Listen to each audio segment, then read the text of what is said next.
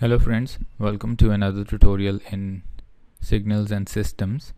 In today's tutorial we'll talk about the basics of initial and final value theorems, and we'll talk about these theorems in context to the Laplace transform. Now if we talk about initial and final values of a function or a signal, the definition is pretty elementary. Let us say we have a signal which is e raised to power minus at, which is a decaying exponential.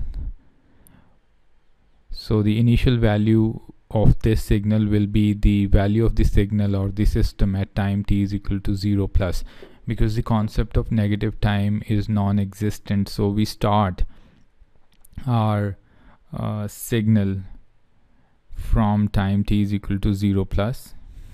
So that value of the signal at 0 plus time will be the initial value of the signal, and the final value will happen or will be obtained at time t is equal to infinity. Now in time domain it is very easy to understand this definition, that what will be the initial value and what will be the final value. And if we draw these two functions, e raised to power minus at is a decaying exponential and e raised to power at is a rising exponential. We know that at time t is equal to 0 its value is 1, because e raised to power 0 is 1, and again at time t is equal to 0 the value will be 1 for e raised to power at and e raised to power minus at for both. So initial value of these two functions in time domain is pretty easy to calculate. We simply put x of 0, or we simply find out x of 0. So we put t is equal to 0, e raised to power 0 becomes 1. So that becomes easy to find out. And similarly the final value also becomes very easy to obtain, which is obtained by putting t is equal to infinity, and we get a minus infinity which is 0, and we get an infinity which is infinity. So we know that this rising exponential will have a value of infinity at time infinity, and this decaying exponential e raised to power minus at will have a value of 0 at time t is equal to infinity. So, but at times it is not really possible to calculate the initial and final values of the function because of the complexity of the equation. If the equation is really complex, we might not be able to find that by substituting t is equal to 0 or t is equal to infinity in time domain. So that is where the initial and final value theorems come into picture for Laplace transform. We'll not go into the derivation of this, because we know that according to initial value theorem, the initial value of any function can be found out using this formula. So if the Laplace transform of a function is x of s, then by putting the limit s approaching infinity, s into x of s will give me the initial value of the function. So now this formula is known to most of you, but there are some very important key points that we need to remember while applying this formula to Laplace transformed functions, and that is what we are going to discuss here. So if we were to find out the initial value of this simple function e raised to power minus at ut, we know the Laplace transform of this function is 1 upon s plus a, and if we apply this initial value theorem, s into x of s, and we put the limit approaching infinity, we'll get the value 1. So please understand that s upon s plus a, taking s common from the denominator and putting the limit infinity here, we get a 1. And we also know that the initial value of this function at time t is equal to 0 was 1, and this theorem holds true for the initial value. And now let's examine this same theorem for this rising exponential function. Over here the Laplace transform of this function is 1 upon s minus a, and if I apply the same theorem, initial value theorem, s approaching infinity, s of xs, again by taking s common, so this goes away, we are left with 1 upon 1 minus 0, it gives me a 1. And we saw that this rising exponential also has the initial value as at t is equal to 0, we have the initial value as 1.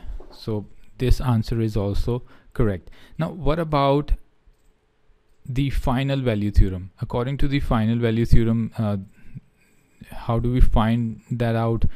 The final value is obtained by putting limit s approaching 0, s of x of s. So this formula is again very popular, but what if we try to apply this to a function like e raised to power minus at u of t? We know the Laplace transform of this function is 1 upon s plus a. So if we were to find out the final value of this, we can simply use this formula. So limit s approaching 0 now, s upon s plus a, so we have 0 upon a, which is 0, and we know that the Laplace of e raised to power minus at ut, which is s plus a, and in time domain, because this is a decaying exponential, it will reach a value 0. So over here also the final value theorem holds true, but this is where something strange happens. The Laplace transform of e raised to power at is 1 upon s minus a.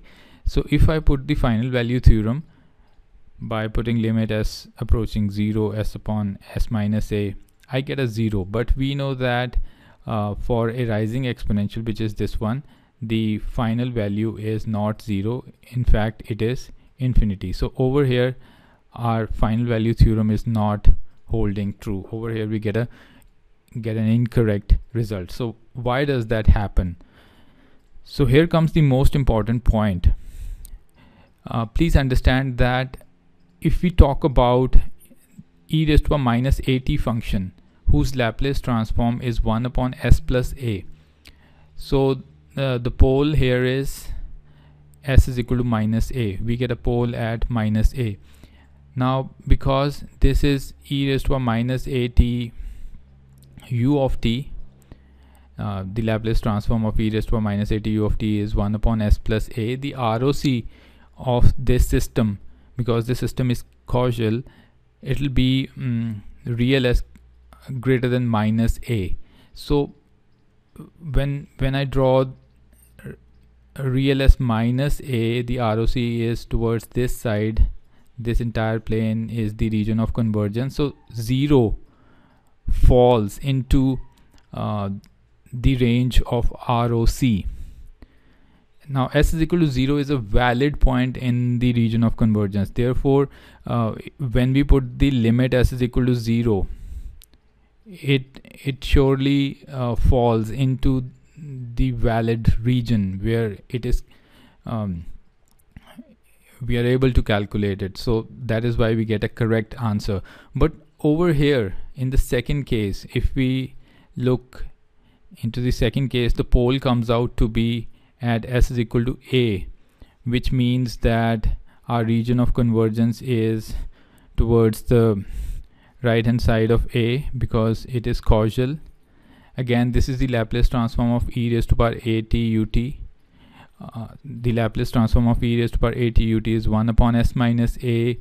The pole comes out at a, so the region of convergence is real of s greater than a. So 0, s is equal to 0 does not fall into the region of convergence area. So what we have here is s is equal to 0 is not a valid point in ROC, therefore the result that we get is incorrect.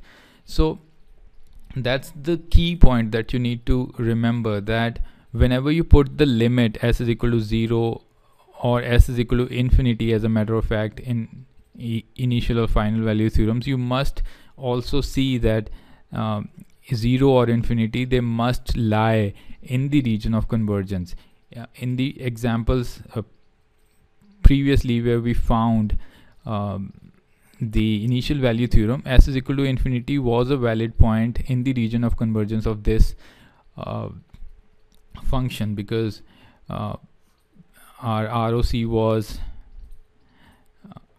the area on the right, so infinity is also a point there. In fact, ROC is the most important condition that we need to check before we can apply initial and final value theorems on Laplace transformed functions. And if you have any doubts about ROC, finding ROCs of causal, anti-causal or non-causal systems, finding the stability from ROC, then you can watch the video whose link is found on the cards and also in the description area. So just watch that video for more clarity on ROC, because initial and final value theorem will give you accurate results only when ROC is checked. So I hope this quick tutorial on the introduction of initial and final value theorems and its requirements is of help. If you liked the video, give it a thumbs up. Consider subscribing to the channel. I'll see you around. Take care. Bye.